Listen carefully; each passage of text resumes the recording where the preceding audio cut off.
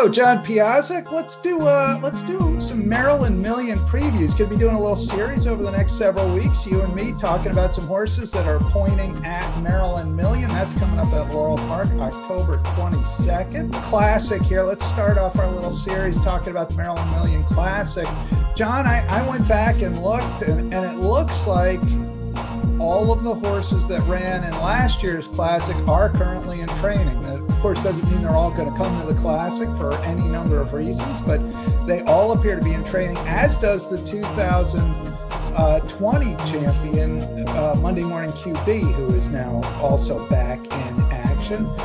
I know you wanted to talk particularly about Ain't De Beer Colt.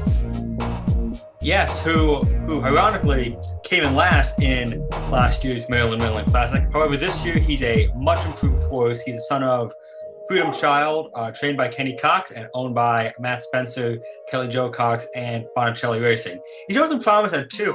He actually won the first two-year-old race of 2020 in Maryland, which was delayed for a variety of bureaucratic reasons.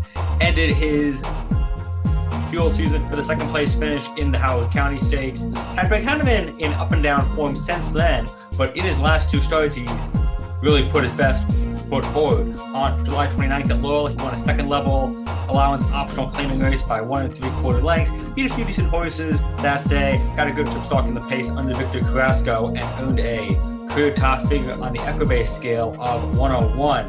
Next time out at Timonium on September 5th, he faced a very good down to the three other than field, which included horses such as Zabra Kadabra, who was coming off a win over 2020 Maryland Million Classic champion Monday Morning QB, plus Tappan Cat, who was second in last year's edition. He beat those two at Laurel Park on August 24th.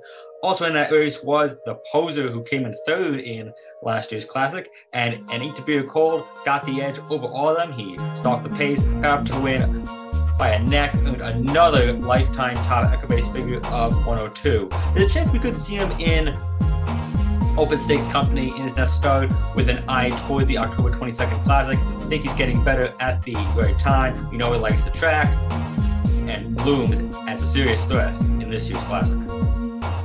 All right, Ain't De Beer Colt for Kenny Cox. Angel Cruz rode him last time, John, and it was kind of an emotional scene after they got the win in the three other than at Timonium, which both wrapped up the riding title at Timonium for Cruz, which he was excited about, and also kind of reunited Cruz with Ain't De Beer Colt, a horse he had ridden early in his career, and Kenny Cox told me that had done a lot of work with him early in his career, so happy to get back on him and pilot him to victory against, as you said, a salty field.